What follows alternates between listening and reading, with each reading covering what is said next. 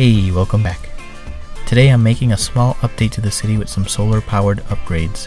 One of the sets that came out recently that I really love are these electric scooters.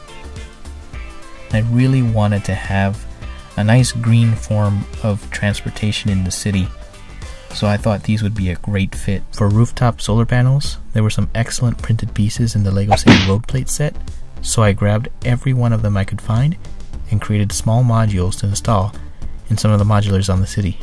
Then it was just a matter of finding the right place for them. By the way, my city still doesn't have an official name yet, but I am playing around with some ideas. So far I've thought of names like Blockville or New Brosville, something along those lines.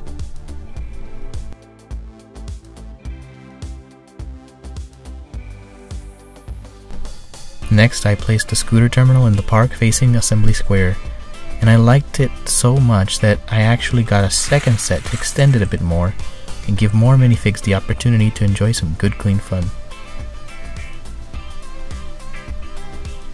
Finally, I hired a maintenance worker to take care of all the solar powered things in the city, named Yolanda.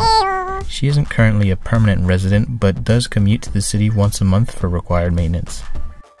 And that's the update. Thanks for joining in, and see you next time.